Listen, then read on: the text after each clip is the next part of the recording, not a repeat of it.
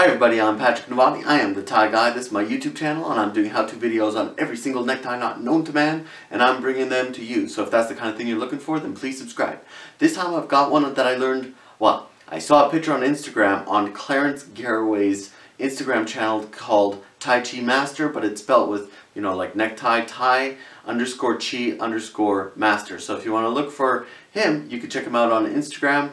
But he invented, or somebody suggested calling this new invention that he came up with, the TiePhoon Knot. I think that's the most epic name, and I love the play on words. So anyhow, I want to show you how to do that right now. Alright, here we go. This is the little end, that's the long end. This is the big end, it's going to be just a little bit above my belt line. Alright, let's take the big end, make a dimple.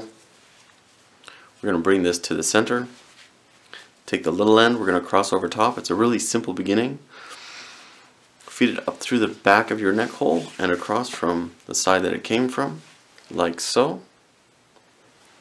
From here we're going to start aiming downwards and then we're going to build back up to make this TiePhoon knot.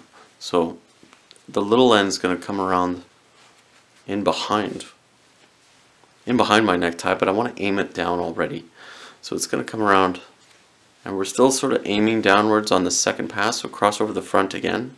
And here I want to level out. So here I'm going to cross around the back, wrap around the back again, and in the front. So this is the very bottom of our TiePhoon here. Now at this point, I want to fold my necktie in half so the seam side is on the inside.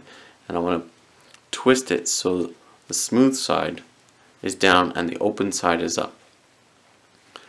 So from here, we can start aiming a little bit on an angle. We're going to bring it in behind, keep it folded. I'm not going up yet, but I'm just lifting it up a little bit so I can end up seeing the very bottom of the TiePhoon. So from here, we're going to cross around. We're going to go around 4 times, but we're going to stack it every time. Oh, see, I wanted to twist it over here to hide this sort of fold that happens. All right, now I'm good again. This is all, you know, fairly tight, snug. I want to get this bottom wrap around fairly tight because this is going to hold your TiePhoon together, and it's going to come up on a small angle. If it's 45 degrees, that might be too much. So it's going to start traveling upwards, keeping it folded. Let's see, mine came undone there. And as you come up, I'm going to keep my thumb and forefinger here so it doesn't fall down on me.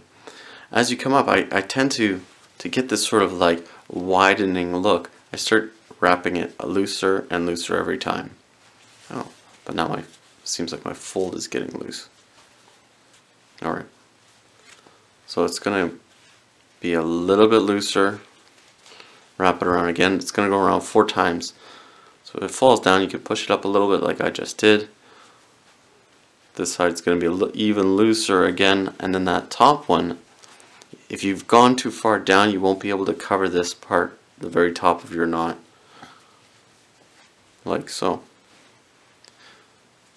So you can fiddle around with that. If you get some of the seams may not be exactly the way you like it to have a clean finished look, and here I find that I end up doing it too tight where I need to loosen up to sort of gain that funnel look of the TiePhoon, and then when you're done,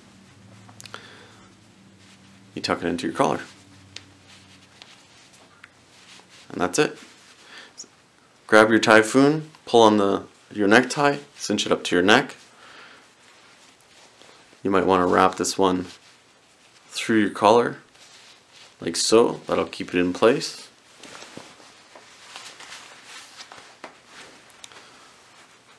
There we go, TiePhoon knot. That is how the TiePhoon knot is done. I think it's really cool. If you guys have any inventions of your own, you can email me or Facebook message me is a great place to send me new inventions. If it's a picture diagrams, that's okay, that works, but a YouTube video or a video link works really well for me. It makes it easier for me to learn.